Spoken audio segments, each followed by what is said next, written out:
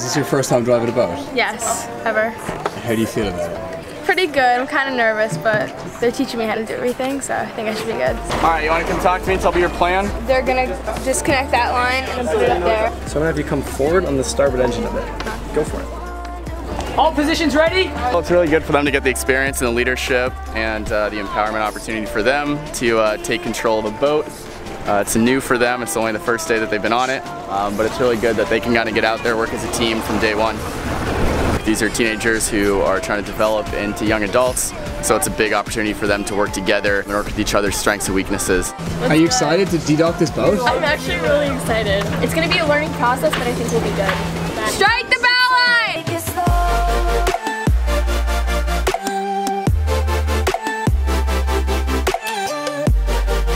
Nicely done,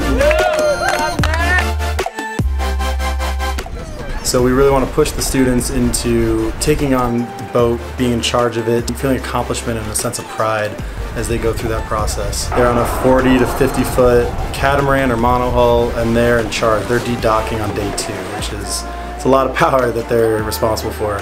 After any big maneuver like a de-docking or a docking, stuff that's really difficult and really hard to do, we like to do what's called a debrief. So constructive criticism and see how we can all improve as a team. We're out here on Opal. It's a Colgate 26. We're just teaching some basic sailing skills, some tacking, some jibing. Getting kids ready for the ASA 101 exam coming up here at the end of the program.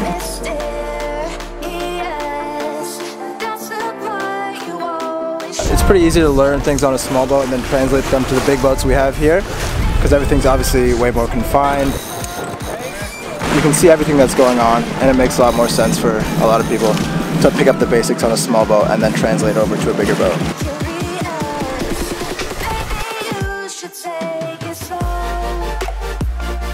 We've come together as a family to cook and clean for the boat, make a difference. It's your own boat, which means you have to actually put in the effort. You have to make it yours. So the camp can be anything you make it. Jake, how you doing? Good, how are you? Pretty good. You ready to walk this boat with me for cleaning inspection? Perfect. Let's make sure this whiteboard isn't hiding anything. So cleaning inspections are super important. We've got a lot of people living on a boat. It's about 12 people. They get dirty really fast. So for sort of safety and cleanliness reasons, super important to keep a nice, clean and tidy boat. They get on with it and they clean pretty well. I'm quite impressed with this crowd. So it's definitely a big part of sort of taking over ownership of the boat is making sure that it's clean, you're cooking there, you want all the things you're using to be clean. You know, we find a way to make it fun by making sure that everybody's getting involved. There's no I in teamwork. Awesome. Today we are sailing from Anegada to Leverett. Should be some nice sailing weather. I have a boat of lots of keen sailors, so they will be taking me home today and taking us to Leverett Bay. Yell line in the water, and then you're gonna come over this way. So you go line in the water, line out of the water. I'm doing so good. I'm learning. Actually, mooring ball. Mooring ball. 20 feet. 20 feet off the starboard bow. 1, 2, 3, pull. 1, 2, 3, pull. Race day. Attention all contestants, race starting in 1 minute. Repeat, 1 minute. Over. Praise the Lord! 30 seconds remaining, contestants, 30 seconds.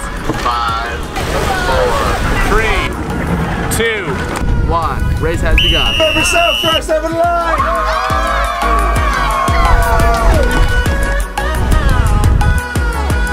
We need 2 people working, 2 people lazy. Hard to lead. Ready?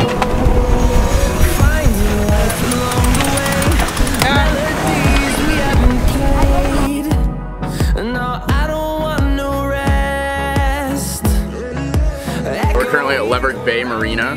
Kids are having a nice barbecue with the DJ playing some music for us during the sunset. really good day. The kids stocked all the boats. All the boats are in good shape, good working order. It's going to be a really good night for all the kids. We'll go through the wastelands, through the highways, till my shadow turns to sun rays. And on say you'll remember me, standing in a night dress, staring at the sunset day.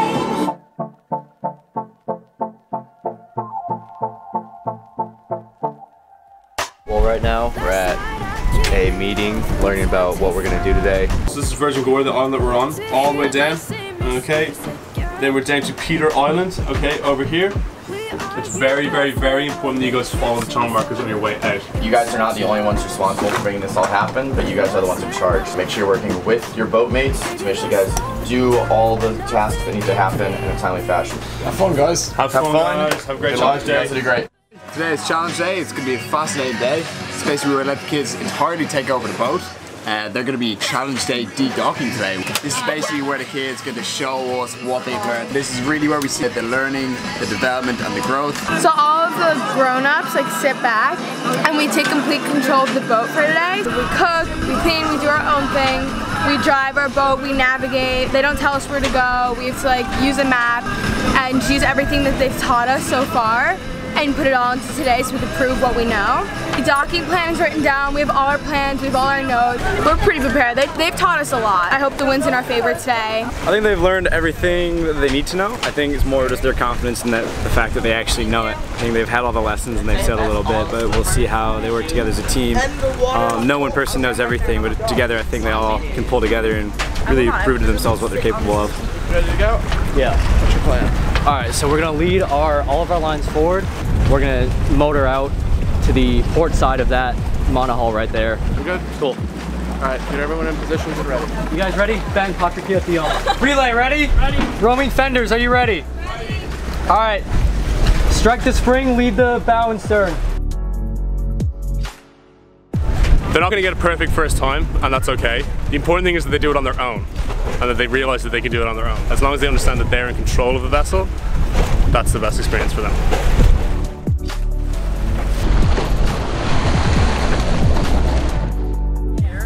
We want to be able to clear that last rock out of 225, so we're going to go kind of far. Okay, we're gonna switch down to a broad reach. So that means that we need to swing our sails out a little farther. So that means that we're gonna have to ease on the main sheet and working side. We are currently cruising on a broad reach going about 6.9 knots and we are heading down towards Dead Man's. Yeah, I think we did pretty well today, guys. Cool, yeah. Well done everybody on the Galilean cruise. What does it feel like to be skipper of the day? It was a lot of fun, and since I've never sailed before, like being in charge of where the boat is going is such a new experience. It was great having like the whole crew support me, like when there were hard turns or we had to do hard maneuvers. Challenge day was interesting. Everybody really looked to other people for advice before they went to the counselors, so I thought that was good, and I think our teamwork was really well. But yeah, I think it was a lot of fun because, you know, the boat was ours for the day. Yeah. Being here, you got to have all the experiences that you can use at home, and you start to take initiative and realize what you need to do. You know, you grow up. So.